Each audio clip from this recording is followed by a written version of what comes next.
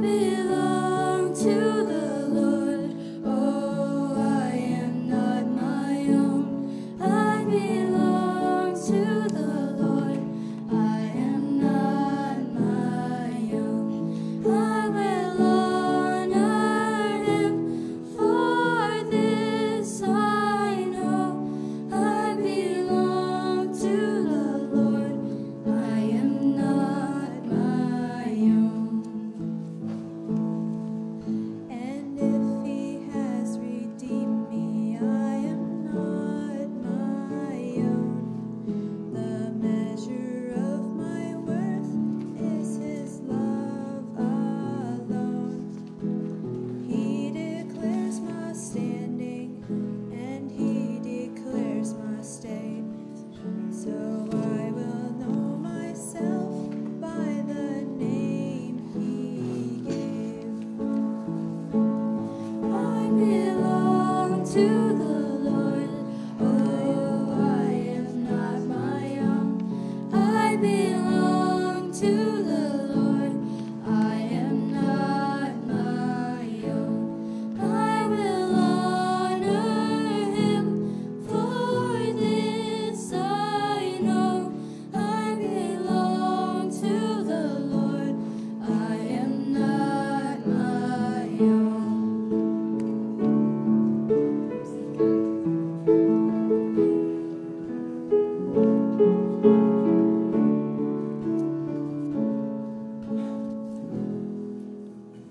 I am not my own, and now my heart is free. Oh, Maker, come and make what you will of me. There is nothing broken that you cannot repair. So, Lord, I leave my life in your loving care. I belong to the Lord. Oh, I am not my own. I belong to the Lord. I am not my own. I will honor him, for this I know. I belong to the Lord. I am not my own. Honor him, for this I know. I belong to the Lord. I am not my own.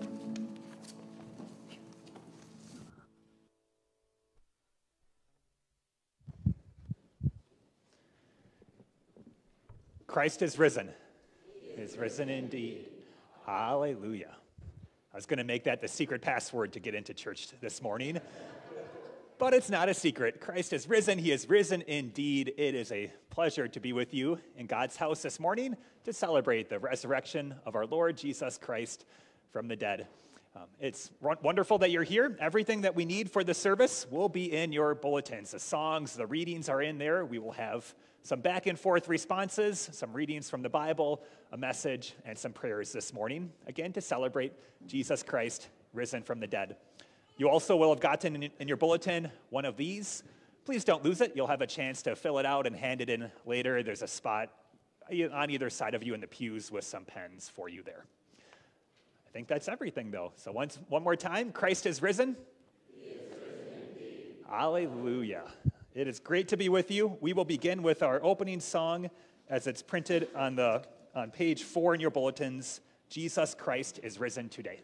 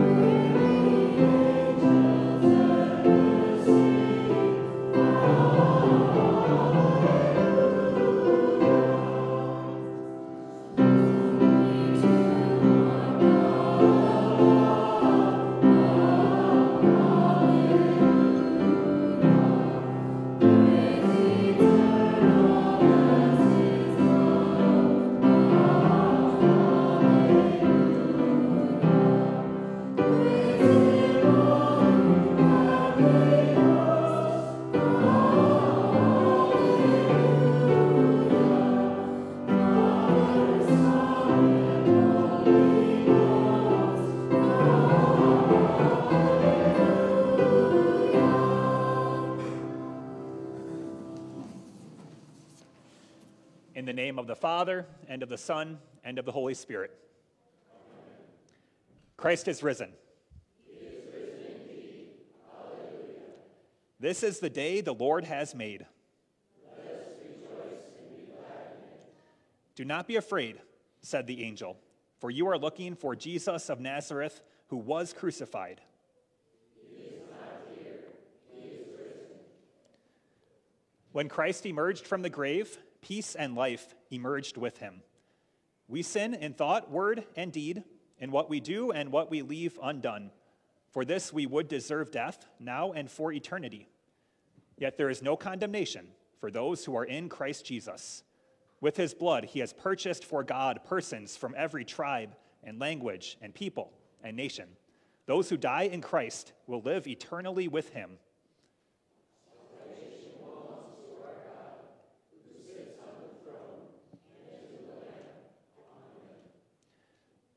I know that my Redeemer lives, and that in the end he will stand upon the earth. In my flesh, yes, with my own eyes, I will see him. Where, O death, is your victory? Where, O grave, is your sting? For God has given us the victory through our Lord Jesus Christ. Come, let us worship the resurrected Lord. He is risen. He is risen indeed. Hallelujah. Amen.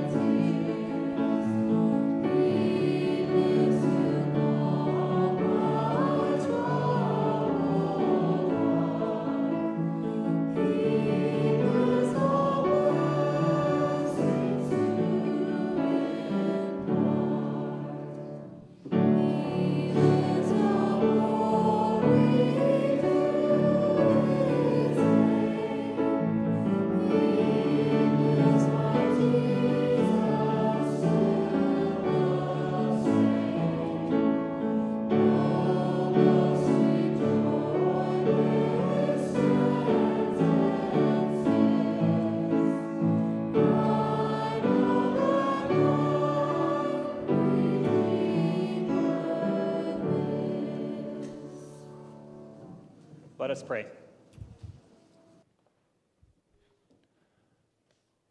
Almighty God, through your only begotten Son, Jesus Christ, you overcame death and opened to us the gate of everlasting life. We humbly pray that we may live before you in righteousness and purity forever, through your Son, Jesus Christ our Lord, who lives and reigns with you and the Holy Spirit, one God, now and forever. Amen. Any children are welcome to come to the front for a children's message.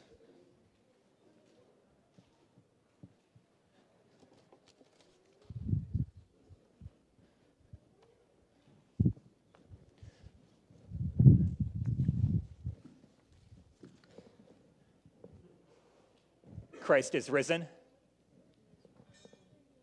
Oh, you guys can do a little better than that. Christ is risen. He is risen indeed. Alleluia. Amen. That's what we're talking about today, Jesus Christ rising. So I want you to think about it this way. We're going to think about the life of Jesus as we think about a chain. So you can think about Jesus' earthly life being born. Anybody here super smart? Remember where Jesus was born? Bethlehem, right? Jesus was born in Bethlehem. Then he went to the Jordan River, and he was baptized when he was 30 years old. Then do you know what he spent a lot of his time doing? He went around preaching and teaching and healing people and helping people and giving them food to eat. He did that for 3 years until Holy Week. We talked about Holy Week this last week in church. We had Palm Sunday, we had Holy Thursday, we had Good Friday, where Jesus went to the cross. And a lot of you were in church on Good Friday. We talked about Jesus dying on the cross and being put in the grave. And you would think that would be where the chain would end, right? Death seems like it's going to be the end. Okay, that's the end of the story. But today we remember the amazing truth that it was not the end for Jesus. On Easter Sunday, the first Easter Sunday, some women went to go look at the tomb where they had put Jesus' body, and when they went to go look at it, they looked inside, and there was no Jesus in there. Pretty amazing. And they were really confused, kind of scared, and they walked away, and then, one of the women saw Jesus. And he appeared to them, and he appeared to so many more people, risen from the dead. Christ is risen. He is risen indeed. Alleluia. That's the life of Jesus. Now I want you to think a little bit about your life. You were born. I don't know exactly where or exactly when, but you guys were all born.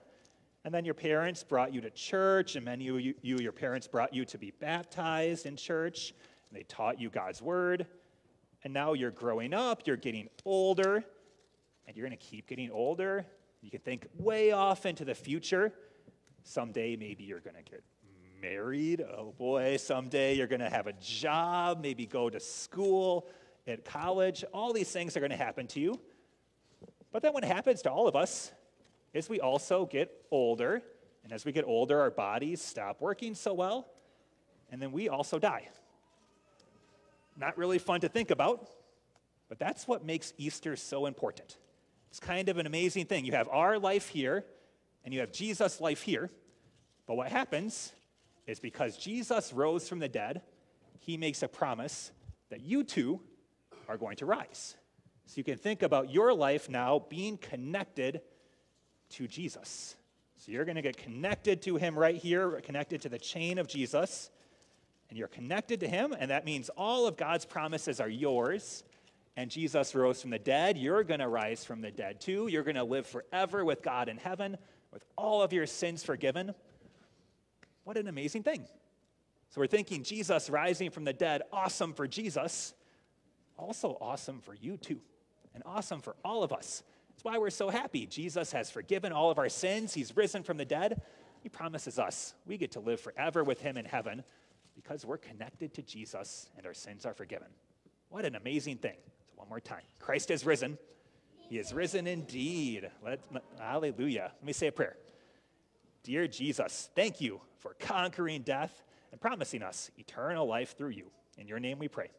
Amen. Thanks for coming up, everyone.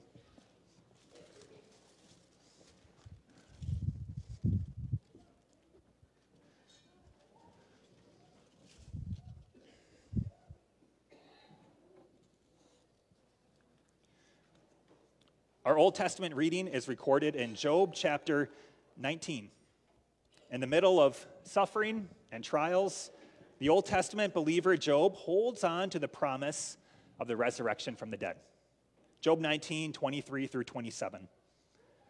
Job says, "Oh, that my words were recorded, that they were written on a scroll, that they were inscribed with an iron tool on lead or engraved in rock forever. I know that my Redeemer lives, and that in the end he will stand upon the earth. And after my skin has been destroyed, yet in my flesh I will see God. I myself will see him with my own eyes, I and not another. how my heart yearns within me.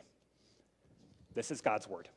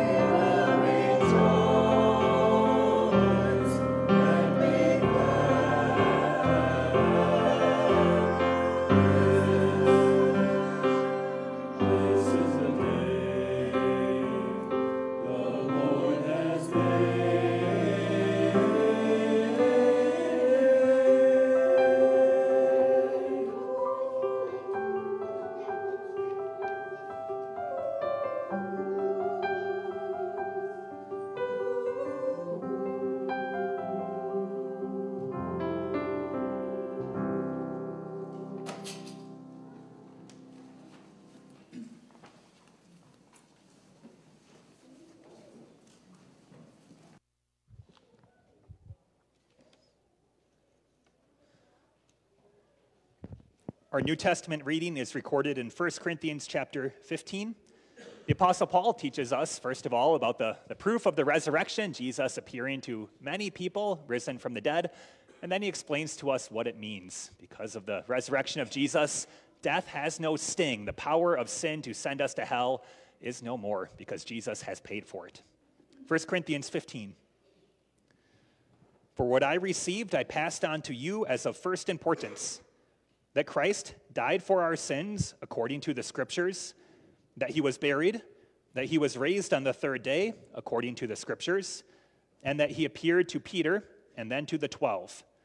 After that, he appeared to more than 500 of the brothers at the same time, most of whom are still living, though some have fallen asleep. Then he appeared to James, then to all the apostles. When the perishable has been clothed with the imperishable, and the mortal with immortality, then the saying that is written will come true. Death has been swallowed up in victory. Where, O death, is your victory? Where, O death, is your sting? The sting of death is sin, and the power of sin is the law. But thanks be to God, he gives us the victory through our Lord Jesus Christ. Therefore, my dear brothers, stand firm. Let nothing move you. Always give yourselves fully to the work of the Lord, because you know that your labor in the Lord is not in vain. This is God's word.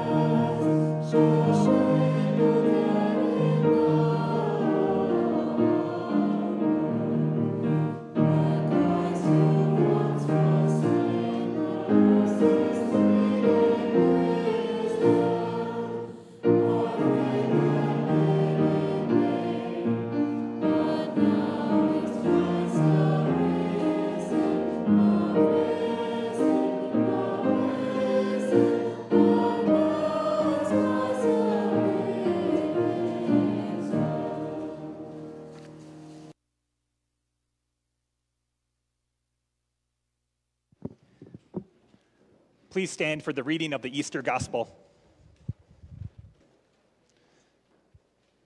The Easter Gospel according to Mark chapter 16. When the Sabbath was over, Mary Magdalene, Mary, the mother of James, and Salome bought spices so that they might go to anoint Jesus' body. Very early on the first day of the week, just after sunrise, they were on their way to the tomb, and they asked each other, who will roll the stone away from the entrance of the tomb? But when they looked up, they saw that the stone, which was very large, had been rolled away. As they entered the tomb, they saw a young man dressed in a white robe sitting on the right side, and they were alarmed. "Don't be alarmed," he said. "You are looking for Jesus, the Nazarene, who was crucified. He has risen. He is not here. See the place where they laid him. But go, tell his disciples and Peter he is going ahead of you into Galilee. There you will see him, just as he told you." Trembling and bewildered, the women went out and fled from the tomb. They said nothing to anyone because they were afraid. Christ is risen. Hallelujah. You may be seated.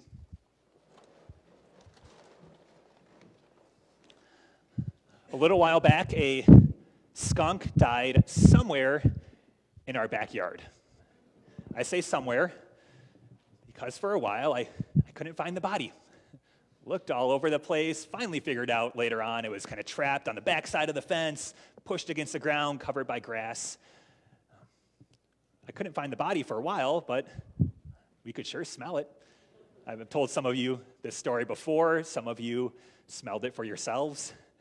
We would go out on the deck trying to enjoy a nice spring evening. Then the wind would shift. And then we would smell it. And we would try to ignore it, push it out of our minds, but you might as well try to enjoy mustard gas, right? It's not going to work.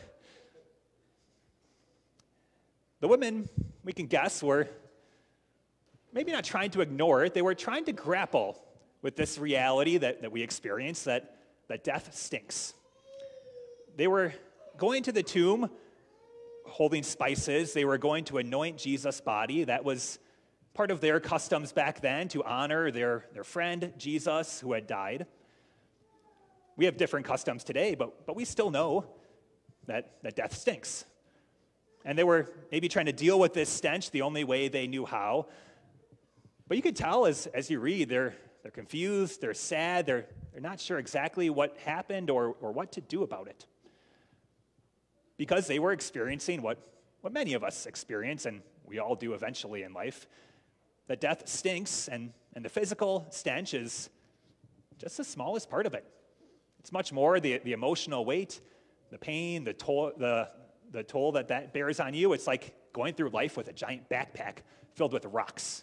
You can walk, but it's pretty hard, and it's like you're walking through dense fog. You can go places, but you're not always sure where you're going.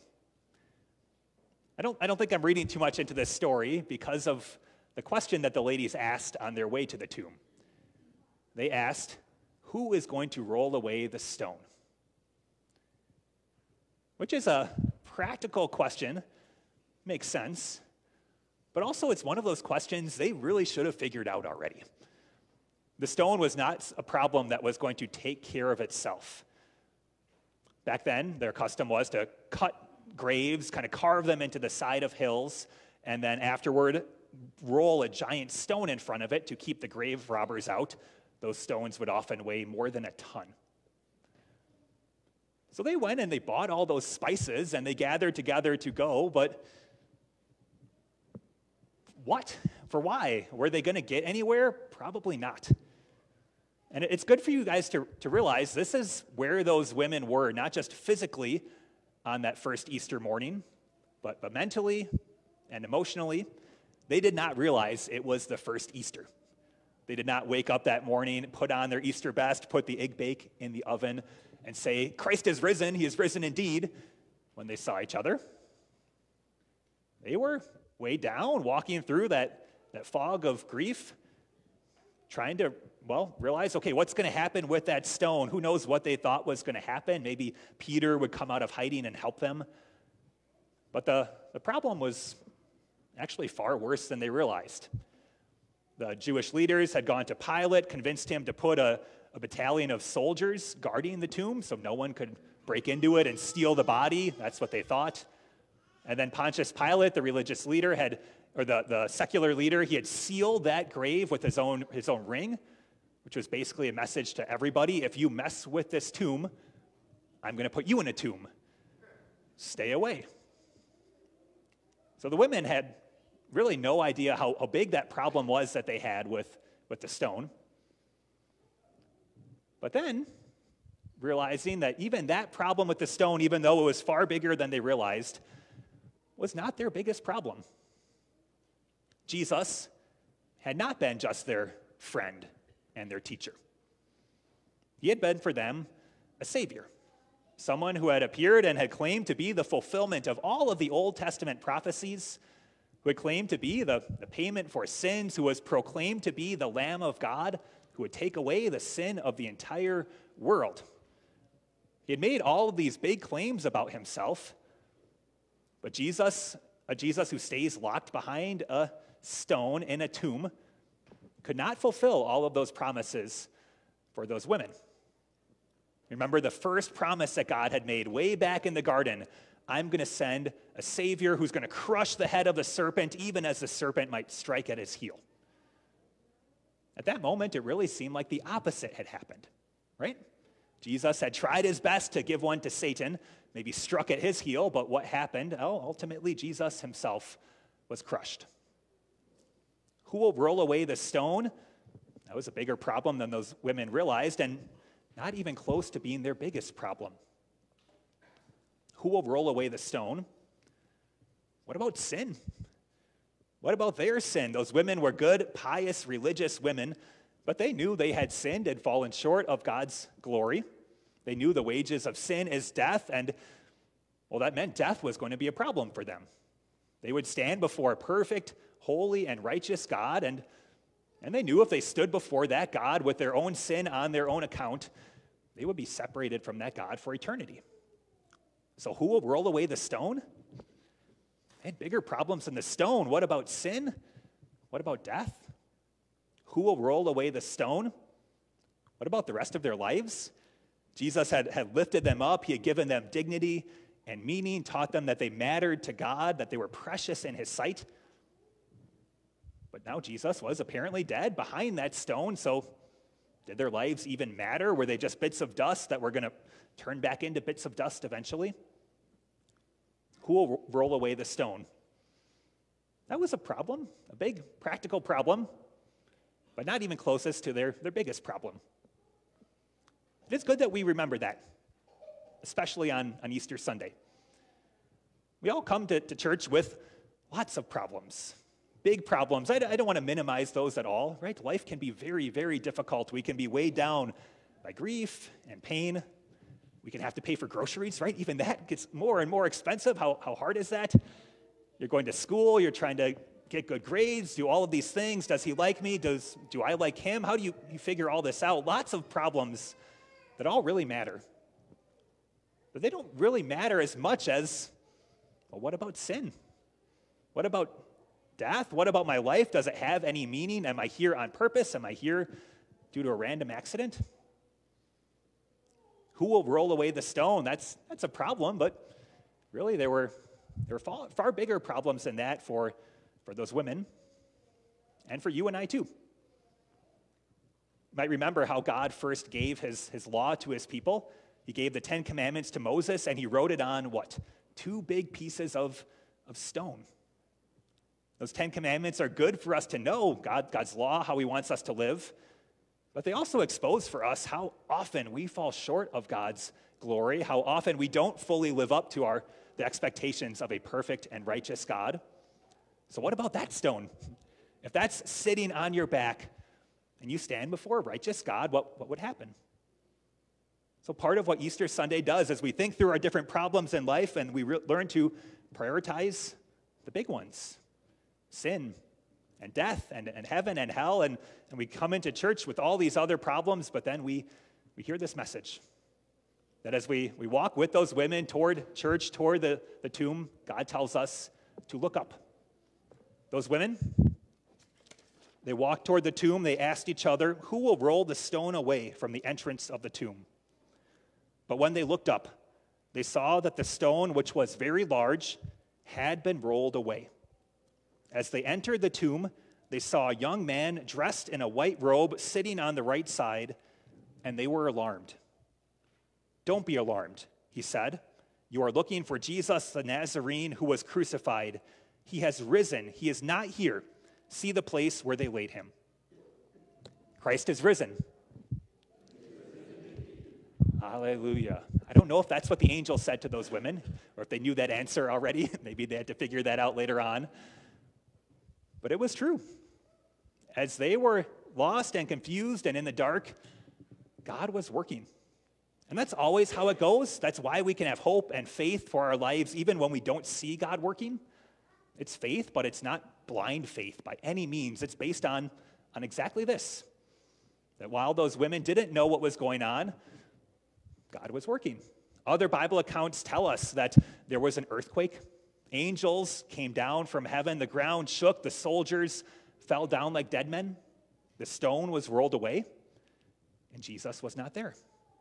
He had risen from the dead, and he appeared later on to those women and to the other disciples and to, like we heard before, 500 other people, flesh and blood. He let them feel him, touch him, a real human body, physically risen from the grave.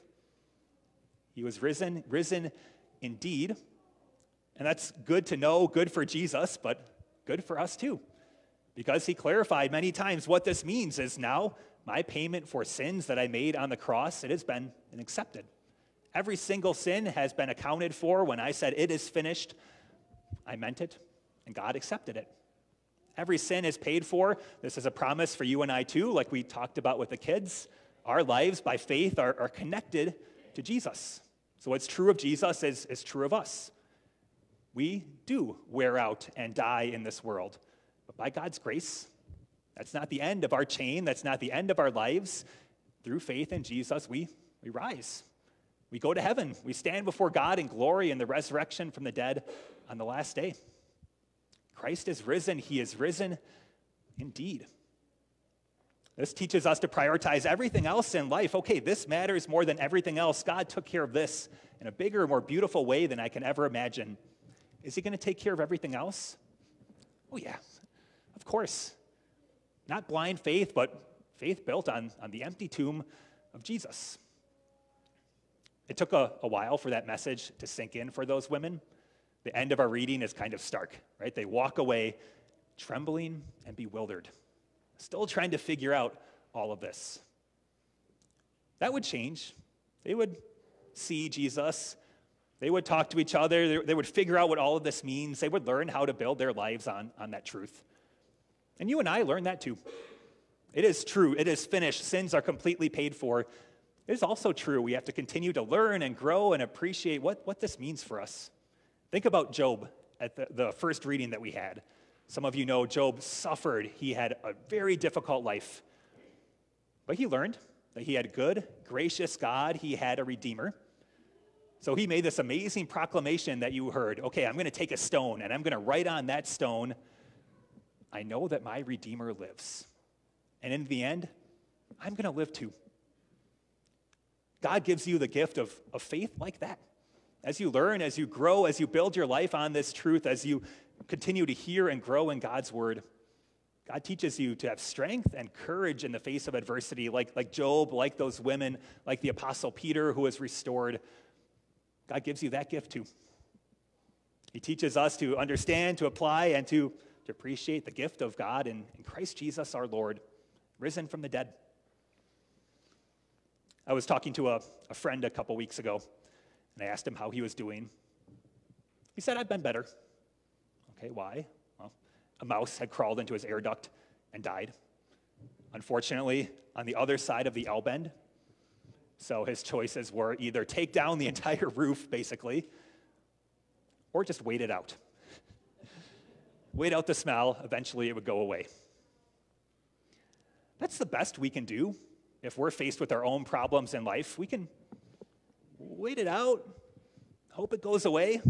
You know, maybe it'll get better someday. Maybe it won't. Wait it out. What Jesus gives you is so much better. Not just wait it out someday until you get to heaven, but right now, you have hope and peace and joy to know that God is on your side. You stand on that right now. And for eternity, in the face of death itself, you hold on to this promise, I know that my Redeemer lives, and in the end, I too will stand upon the earth. So maybe we can ask about that stone when we're faced with all the other problems that we have in life. If you're faced with stress and anxiety and wondering, is it all going to work out? You can say, oh yeah, the stone has been rolled away. If you are faced with guilt as you come into church and maybe you're remembering things that you should have done that you didn't do, and you know you can't even live up to your own expectations, much less the expectations of a perfect and holy God, you ask yourself that same question. Who will roll away the stone? Oh yeah, it's already been rolled away. And if you do face death itself, that exact same question is exactly the one to ask. Who will roll away the stone? By God's grace, it's already gone. Jesus was not there. Christ is risen. Alleluia. Amen. Please stand.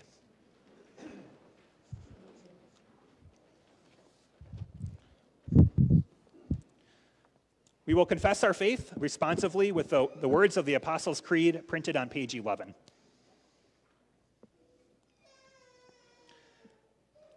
Living in a world where people believe that the universe was formed through chance and accident, what do you believe?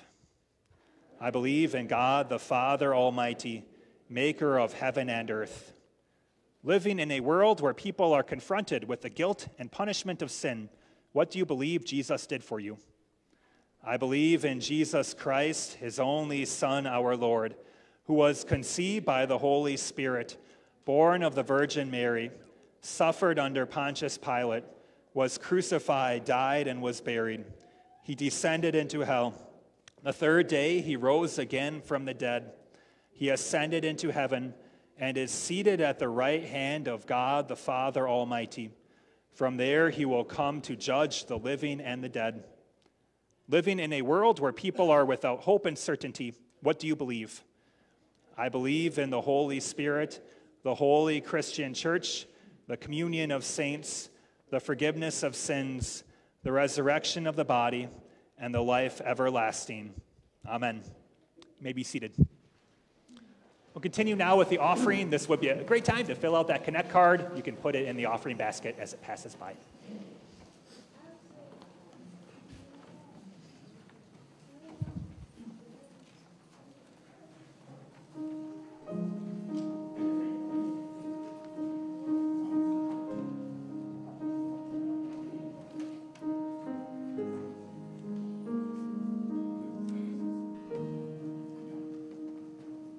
There's a peace I've come to know, though my heart and flesh may fail. There's an anchor for my soul. I can say it is well. Jesus has and the grave is overwhelmed. The victory is won. He is risen from the dead, and I will rise when he calls my name. No more sorrow, no more pain. I will rise on eagle's wings before my God. Fall on my knees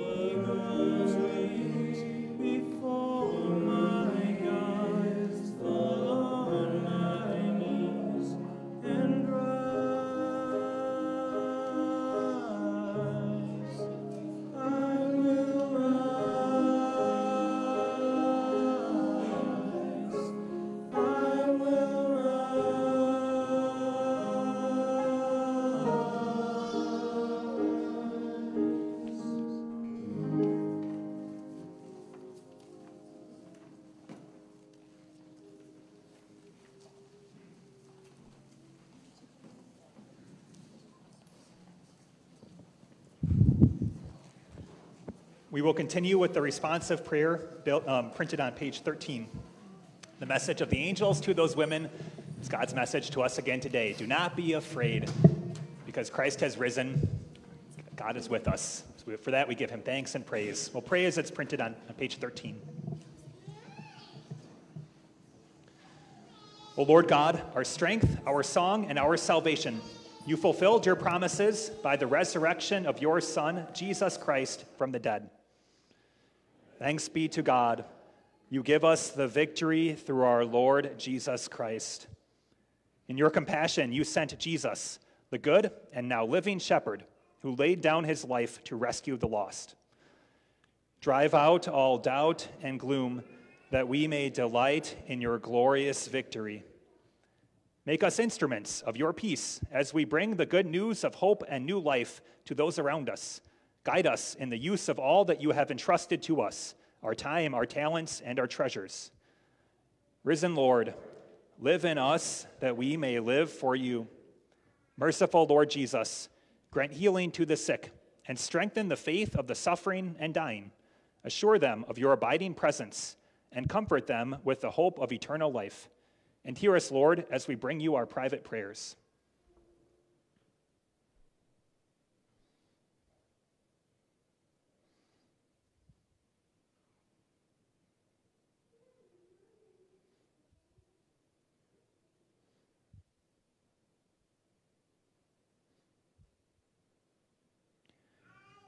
Gracious Father, you have restored to us the joy of your salvation. With happy hearts, we come before you and say, Alleluia, thanks be to God. Father, we bring these petitions to you, confident that you will hear and answer them, for it was your only Son who taught us to pray. Our Father, who art in heaven, hallowed be thy name. Thy kingdom come, thy will be done on earth as it is in heaven. Give us this day our daily bread, and forgive us our trespasses, as we forgive those who trespass against us. And lead us not into temptation, but deliver us from evil. For thine is the kingdom, and the power, and the glory, forever and ever. Amen. Now may the glorious Father, who by his power raised our Lord Jesus Christ from the dead, give you the spirit of wisdom to know the hope to which he has called you. And may he preserve you in body, soul, and spirit until our own resurrection on the day of Christ Jesus. Let all God's people say amen. Amen. Christ is risen. He is risen indeed. Hallelujah. Amen.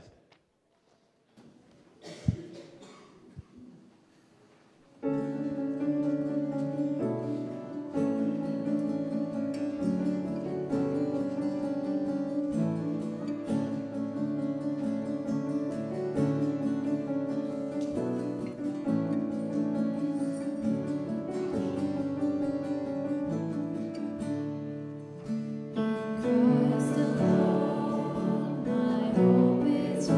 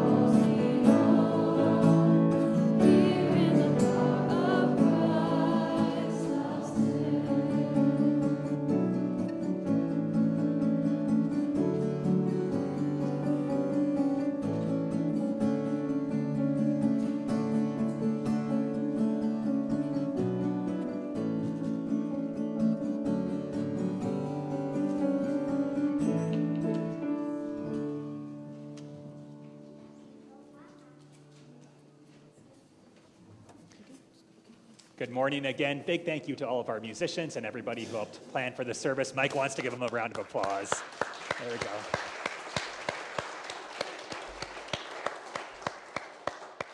Awesome. Thank you all so much. It was a privilege to worship with you today in God's house, to hear his message of strength and hope and peace. Love for you to stick around. We have a lot of snacks. We could use your help eating them. If you head out and take a hard left into the wing over there, there's a bunch of snacks and coffee back there. We'll have some kids' activities starting at 9:30.